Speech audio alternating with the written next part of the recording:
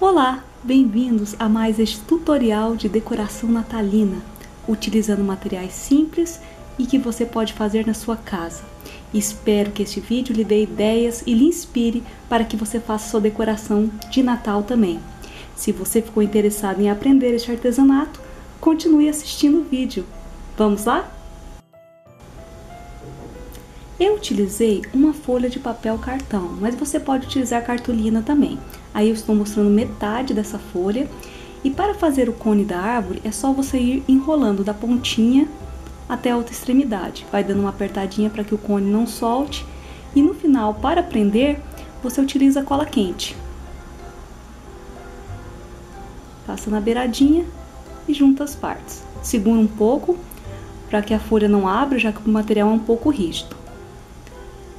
Agora eu vou acertar a base desse cone, cortando. E aí é só você ir acertando, colocando em cima da mesa para ver se está retinho.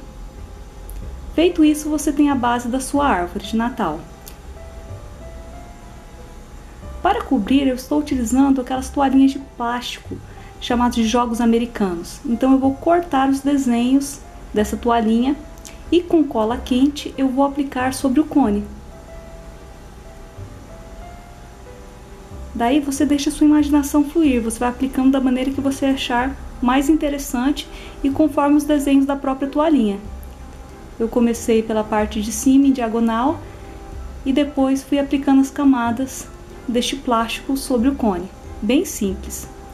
Você só precisa cuidar para não queimar os dedos, já que você está trabalhando com material plástico e a cola quente. Então vá com bastante cuidado para não se machucar. Aí estou colando a partezinha do meio da toalhinha primeiro e por cima eu vou colando os pedacinhos das folhas. Achei que o tema combinava com o Natal. Eu não vou mostrar todas as partes para não ficar muito grande o vídeo, mas é isso. Vai aplicando as folhazinhas, apliquei em diagonal, depois fui aplicando umas sobre as outras, até que formasse um desenho que me agradasse no final. Vou dar uma acelerada no vídeo para vocês irem vendo como eu fui cobrindo esse cone. Não tem segredo, é só paciência. O resultado fica muito bonito. Aí mostrando, praticamente finalizado. Eu fiz duas arvorezinhas de Natal. Aí eu estou mostrando a primeira, que é a que eu mostrei no vídeo. E deu para eu fazer ainda uma arvorezinha menor, com outra parte da folha de papel cartão. E como sobrou alguns pedacinhos da toalhinha de plástico, eu recobri uma bolinha de isopor, para fazer uma bolinha de Natal também, combinando com as minhas arvorezinhas.